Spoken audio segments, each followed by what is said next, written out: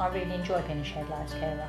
I started off by having a young lady that stayed for a weekend, allegedly, and 11 years later she moved on into independence.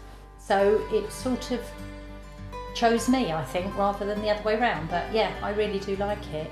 Strangely enough, my extended family really like it as well. So they sort of get the extended family as well as the immediate family, which is really nice. I came over from fostering to become a shared life carer for Emma when Emma was 18, and so Emma's 26 years old now. My life is different and nice in lots of different ways and better. I do lots of different things. I do volunteer work and back by cafe on a Monday and Tuesday. I go out with Julie and do an activity and lunch out. I go to 9 months in going home. Emma, when she first came to us, was terrified of the cooker, and now I just sit in the kitchen and she prepares a full meal, and it's lovely to see them when they're at drama club, being part of the show, remembering their lines, doing their acting. Terry wouldn't even come out from behind the curtain when he first went there. Now, what do you do now? You're the lead roles now, aren't you? I was for compare. You were the compare. His confidence has grown. Emma, she used to have her head down and not talk to people and shuffle around. Now she's very confident and speaks to people, has her own opinion. So it's great. And you know, it's nice to see them developing that. Terry, when he was at school, was very, very close to being asked to leave school.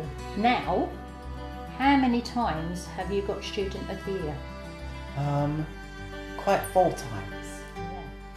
So complete turnaround. Yeah. The skills I have learned since I've lived with Julie and you is how to not go shopping in the way that I'm going to be pulled in, and I've learned how to cook, and I've learned how to do things I do well at better. Make sure that you are very clear about what you're prepared to do, because it is a job that can actually grow in lots of different directions.